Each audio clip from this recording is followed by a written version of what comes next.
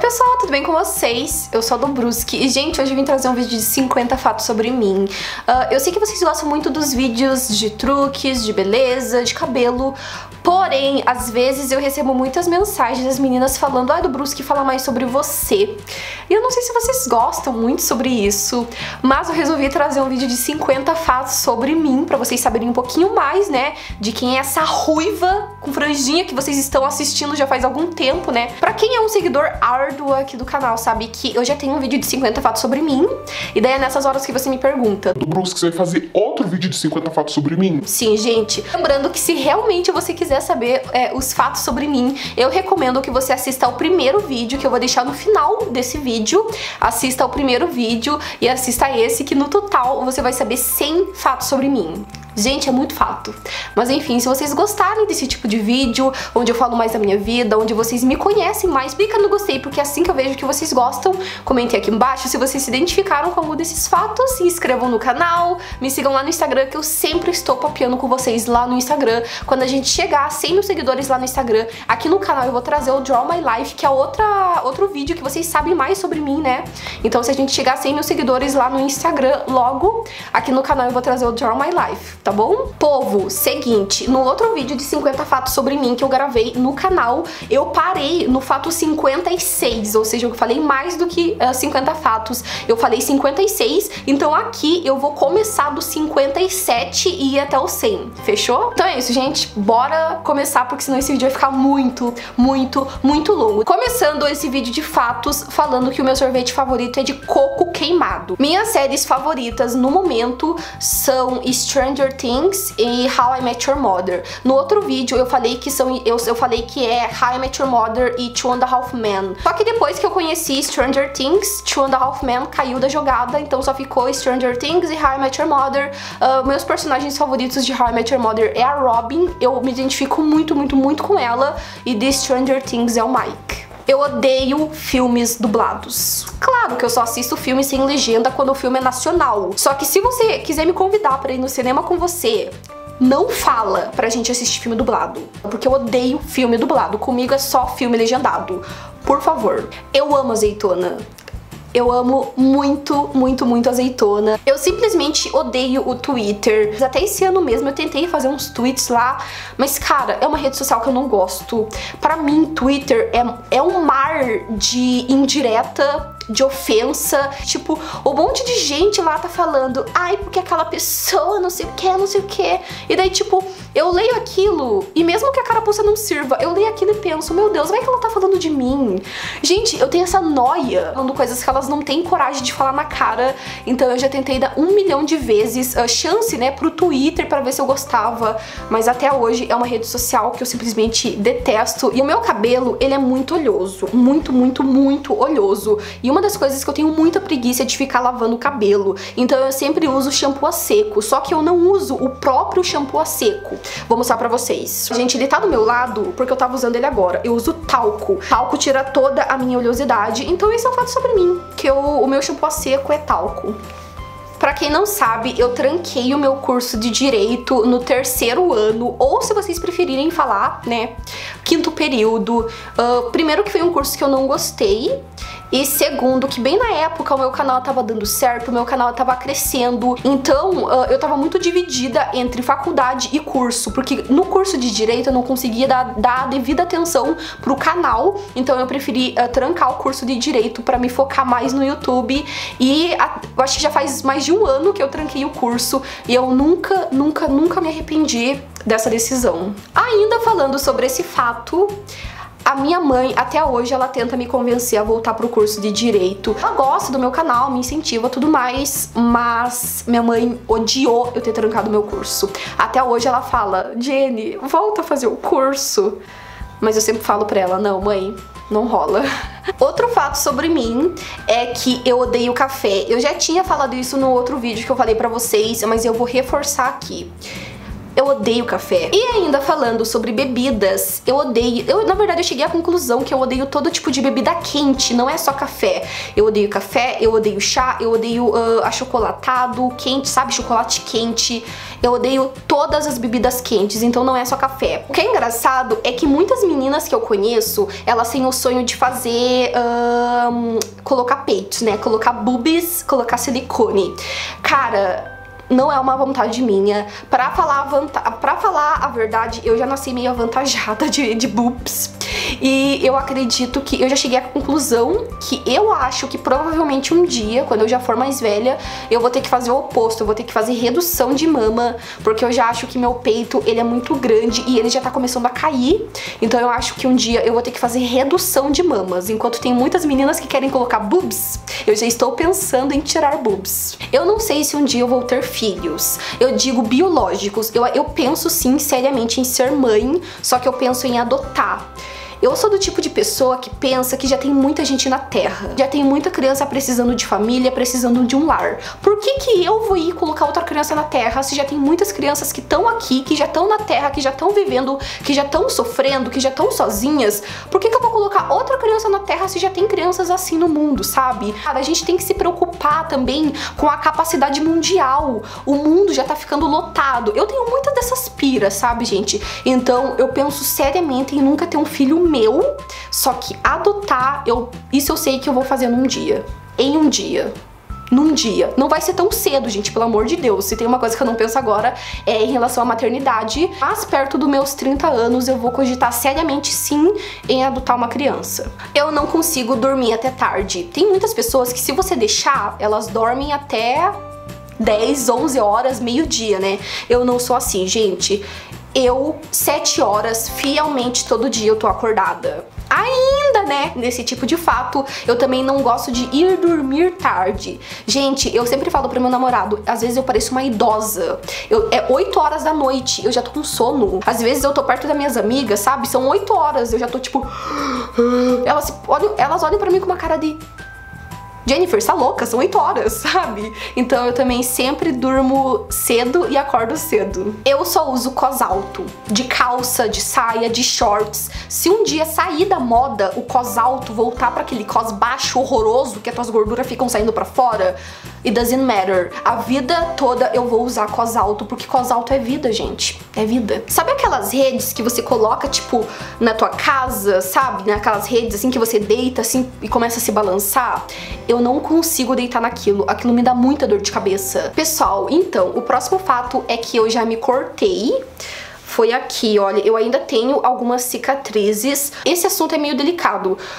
Se tem uma coisa que eu tenho muita raiva, na verdade até me deixa triste, é pessoas no meu Facebook que falam: ai, quem se corta é falta de louça. Ah, enquanto você tá se cortando, a pia tá cheia de louça. Gente, se cortar, depressão, tá tudo interligado. Eu não sei se eu tinha depressão, eu não fui diagnosticada, mas eu fiz isso, eu comecei a me cortar. Quando eu comecei não, né? Eu só me cortei. Eu não me corto até hoje, gente, pelo amor de Deus. Eu acredito que eu tinha uns 15 anos. Eu tinha 15 anos, eu não sei se eu tinha depressão. Eu ficava sempre cortando, eu sempre ficava escrevendo a mesma frase no meu braço, que é uma frase que diz I hate me. E até hoje, se você chegar bem de pertinho, você vê ainda essa frase no meu braço. Graças a Deus, ela sumiu um pouco. Então, antes de você ir no Twitter, no Facebook, falar merda, sabe? Ai, quem se corta não tem o que fazer. Ai, gente, se conscientiza em relação a isso. Busca saber mais sobre isso, porque não é um assunto que mereça ter o deboche na internet, sabe? Se for parar pra pensar, é um assunto muito sério. Eu não gosto de bolacha recheada, sabe? Traquinas, aquelas que tem aquele recheio dentro. Eu odeio bolacha recheada. Aquele recheio no meio da bolacha tem gosto de gordura. Eu odeio a primeira temporada de Friends. Cara, Friends é uma série que eu gosto muito. Só que a primeira temporada é péssima. Os atores eram horríveis, as piadas péssimas. Eu odeio a primeira temporada de Friends. Sempre quando eu vou assistir Friends, eu pulo a primeira temporada, assim, sabe? Eu começo a partir da segunda, porque a primeira temporada, desculpa, gente, mas a primeira temporada pra mim não tem graça nenhuma. Eu sempre choro em virada de ano. Gente, cara, eu não sei o que acontece comigo. Sempre em viradas de ano eu começo a chorar. Cara, da mesma forma que o ano que tá chegando pode ser muito bom, ele também pode ser muito ruim. Eu sempre penso nisso, nossa, vai que esse ano que tá chegando eu perco alguém muito importante, vai que eu recebo a pior notícia da minha vida, vai que tudo acontece. Eu penso nas piores hipóteses, sabe? É aquilo, né, gente? Você tem medo do desconhecido. Então, sempre que eu vejo que um ano novo tá começando, que, tipo, muitas coisas diferentes vão acontecer aquele ano, eu começo a chorar muito. E, como vocês podem ver, sim, eu sou uma pessoa pessimista. Eu não consigo ser uma pessoa positiva que sempre pensa no melhor. Eu sempre costumo pensar no pior primeiro que aquilo pode fazer, pra daí eu pensar no melhor. Ou enfim, gente, eu sou pessimista, infelizmente. Gente, eu amo cachorro. Na verdade, eu gosto de todos os animais do mundo. Eu amo cachorro, mas eu odeio filmes de cachorro. Odeio aqueles filmes que os cachorros falam. Cara, aquilo me dá um medo. Eu odeio filme de cachorro que animal fala. Aquilo é humanizar os animais, sabe? A única caipirinha que eu gosto é a minha. Cara, eu já fui em lugares assim, sabe, tipo, pedir caipirinha. A caipirinha dos lugares que eu vou normalmente costuma ser horrível, porque eu não gosto de bebida alcoólica forte. Cara, a minha caipirinha, ela é maravilhosa. E já indo pro outro fato, todas as pessoas que provam a minha caipirinha falam que ela é maravilhosa. Sério, já teve uma festa de youtubers que eu fui, eu fiz a minha caipirinha e todo mundo chegava pra mim e falava: Dobruski, a tua caipirinha é maravilhosa. Então, tipo assim, né, gente, sim, a minha caipirinha é incrível, né, tipo, modéstia à parte, as pessoas sempre falam muito bem da minha caipirinha depois que provam ela. Quando eu era pequena, eu desenhava plantas. Eu acho que é assim que fala o nome. Sabe essas plantas que engenheiros civis desenham assim, sabe? Eu desenhava isso. Cara, o meu hobby quando eu era criança, acho que quando eu tinha uns 8 anos, era desenhar isso. Infelizmente, eu perdi todos esses papéis até hoje, tipo... Não achei nenhum, eu acho que eu devo ter jogado tudo fora, minha mãe jogou fora, sei lá. Eu não tenho mais nenhuma recordação disso, sabe, dessas plantas. Mas enfim, gente, quem olhava pra mim antes, sério, quando eu fazia esses desenhos, jurava que eu seria engenheira civil. Só que acabou que eu cresci, né, o tempo passou e eu virei youtuber, né. Eu odeio sertanejo. Eu odeio muito, muito, muito, muito, muito sertanejo. Se um dia for pra você me levar pra sair, eu prefiro que você me leve num baile funk, mas não me leve numa balada sertanejo, porque eu escuto qualquer tipo de música que existe, ever. Só não me leve pra tocar sertanejo, pra escutar sertanejo, porque eu odeio sertanejo. Eu odeio uva passa. Eu acho que todas as pessoas que estão me assistindo odeiam uva passa. Tipo, uma pessoa que gosta de uva passa não tem um gosto confiável. Mas, gente, eu odeio uva passa. O meu sangue, né, o meu tipo sanguíneo é A positivo. A primeira vez que eu doei sangue foi exatamente com 18 anos. Eu já tinha tentado doar sangue antes, com 16, 17 anos, mas eles sempre falavam que eu tinha que ter pelo menos 18 anos pra doar sangue. E daí, no dia do meu aniversário de 18 anos, eu tava sem fazer nada, eu pensei, quer saber, eu vou ir doar sangue. E ainda falando de doação, eu me declaro uma doadora de órgãos. Então eu já estou falando aqui, né, pra mais de 750 mil pessoas que se um dia, né, I die, avisa os médicos que eu sou doadora de órgãos, hein? Eu tenho medalhas de atletismo, eu já fiz muitos esportes na minha vida, só que 2 que eu fiz que eu gostei bastante foram natação. Até hoje eu penso em voltar a fazer natação e balé. Eu sempre quis fazer um curso de caligrafia. Sabe aquelas pessoas que elas escrevem, tipo, corrido assim, que a letra delas é maravilhosa? Eu adoro viajar olhando a estrada. Pra mim, a melhor parte de viajar é ficar olhando a estrada. Tipo, eu adoro, assim, sabe? Às vezes a gente chega no local, eu até penso, ai, a gente já chegou, viajar tava tão legal. E falando nisso, eu vou falar um assunto muito sério pra vocês. Muito, muito, muito sério. Gente, eu odeio muitas coisas na minha vida, mas se tem uma coisa que eu realmente, realmente odeio, é pessoas que tanto ou em ônibus de viagem ou no avião fazem isso. Odeio pessoas que decidem, quando vão comprar passagem, escolhem sentar na janela e na viagem elas dormem. Cara, se você vai dormir, por que você escolhe sentar na janela? Já teve uma vez que eu viajei pro Rio de Janeiro. Na ida, foi incrível. Eu sentei na janela, eu vi o ônibus... O ônibus não, né? Eu vi o avião decolando. Cara, foi incrível. Foi uma das melhores sensações da minha vida. E daí, quando eu tava voltando, infelizmente, eu não consegui ir na janela. Eu tive que ir, tipo, no meio, assim, sabe? E uma idosa tava do meu lado. Cara, ela entrou no avião... Ela já fechou a coisinha do avião, assim, sabe? Ela fechou, pegou um travesseiro e dormiu. E ela ficou a viagem inteira dormindo. E me deu uma vontade de uma hora chacoalhar ela e falar: por que você escolheu sentar na janela se você ia dormir a viagem inteira? Cara, não seja essas pessoas que sentam na janela, tanto no ônibus ou no avião, e dormem. Eu não acredito em signos.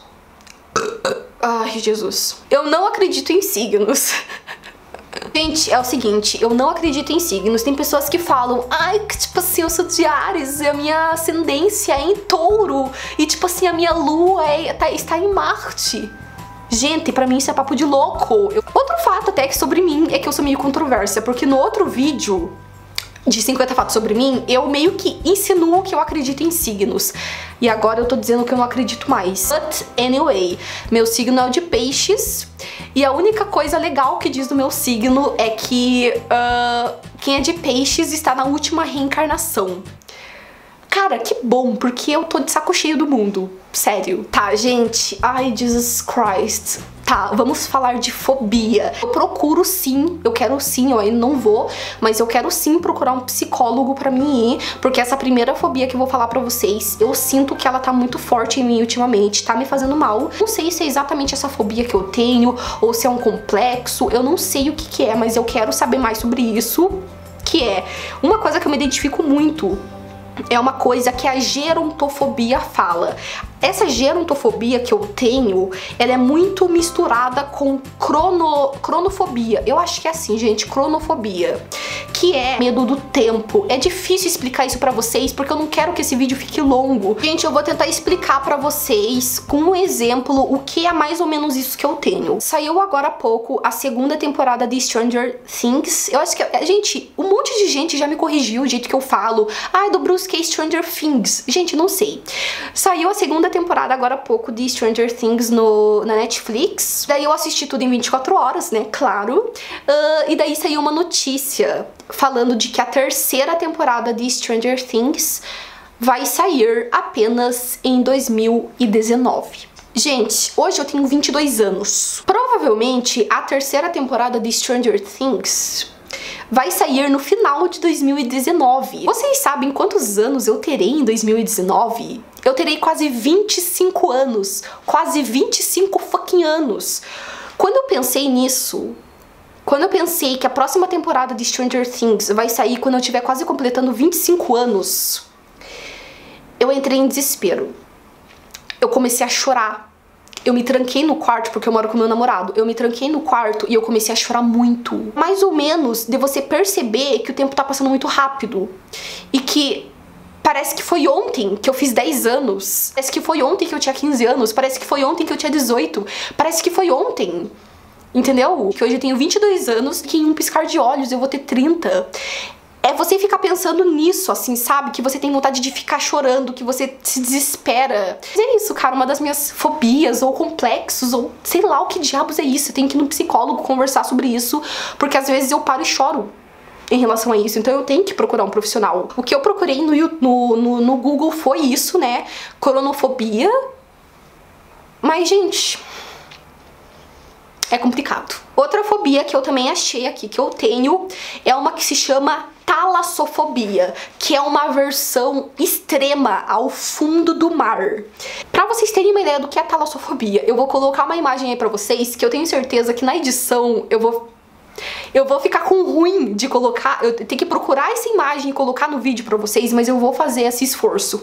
Eu tô mostrando pra vocês uma imagem agora. Se você tem um pouquinho de aversão a essa imagem, se você tá tipo olhando essa imagem e tendo um ruim, provavelmente você tem um pouco de talassofobia. Se você tá olhando essa imagem agora e pensando, nossa, não tô entendendo nada do que a Jennifer tá falando, então congratulations, você não tem essa coisa horrorosa, gente, igual quando eu for na praia.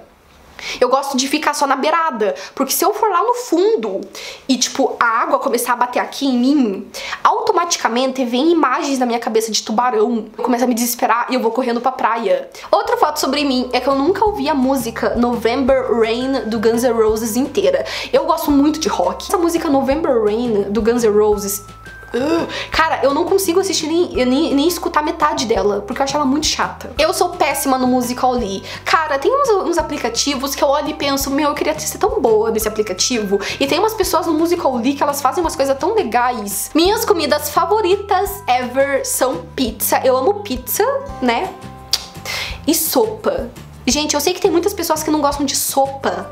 Meu namorado fala que sopa é comida de doente, mas cara, eu amo sopa. Essa história que eu vou contar pra vocês é tipo um dos micos que eu já passei na minha vida. Eu sempre quis um batom da MAC. Eu falo MAC, gente, eu não falo MAC, eu falo MAC. Um batom da MAC que eu sempre quis se chama Ruby Woo. E na primeira vez que eu fui numa loja da MAC, eu cheguei pra uma atendente, né, pra uma vendedora, e eu falei bem assim: moça, por favor, você me vê um batom Ruby Rose? Sim, eu sei que você está sentindo vergonha alheia nesse momento. Acabou que eu fiquei com uma cara de pimentão, né? Com uma cara vermelha de vergonha. E a atendente olhou pra mim com uma cara de... Queridinha, você entrou na loja errada. Mas enfim, né, gente? Comprei batom, deu tudo certo. Mas é como eu sempre digo, não se fazem mais blogueiras como antigamente. Gente, eu adoro queijo. Por mim, eu coloco queijo em tudo. Quando eu faço arroz, eu coloco queijo. Quando eu faço feijão, eu coloco queijo. Quando eu faço macarrão, eu coloco queijo. Quando eu faço miojo, eu coloco queijo. Eu coloco queijo até na sopa. Cara, é muito bom queijo na sopa, sério. Você coloca uma concha de sopa, daí você pica queijo em cima. É muito bom. Eu só comecei a assistir filmes de terror bem recentemente. No outro fato sobre mim, né, que eu falei pra vocês, eu falo que eu não assisto filmes de terror. Esse ano eu comecei a assistir um pouco mais de filmes de terror, mas uma coisa que eu reparei é que eu só consigo assistir filmes de terror do Stephen King. A Coisa, Carrie, O Iluminado, Cemitério Maldito. Não sei, gente, eu gosto. Então, um fato estranho sobre mim é que eu só assisto filmes de terror do Stephen King. E, gente, o último fato sobre mim, né, o fato 100 sobre mim, eu acho que fechou 100, gente. É que eu sou vegetariana, vai fazer 6 anos, agora em dezembro vai fazer 6 anos que eu sou vegetariana. Eu me tornei vegetariana depois que eu assisti um documentário que se chama Crueldade com Animais Conexão Repórter. Se você quiser assistir esse documentário, ele tem aqui no YouTube. É só você colocar isso que eu falei agora pra vocês, né? Esse documentário é muito pesado. Quando eu vi ele, eu virei vegetariana na hora. E depois disso eu nunca mais senti falta. E se Deus quiser, amém Jesus, um dia a gente vai rumo ao veganismo, que é a minha meta de vida. Mas é complicado, né, gente? Mas a gente tenta. Mas, gente, é isso. O vídeo de hoje foi esse. Eu realmente espero que vocês tenham gostado. Comentem aqui embaixo se vocês se identificaram com algum desses fatos. Quero muito, muito, muito saber a opinião de vocês. Mas, gente, é isso. O vídeo de hoje foi esse. Eu realmente espero que vocês tenham gostado. Um super beijo. Eu adoro falar com vocês, gente. Sério, adoro falar com vocês. Um super beijo e até o próximo vídeo. Tchau! It's just what I do when I'm out, so try not to hold me down, feel alive.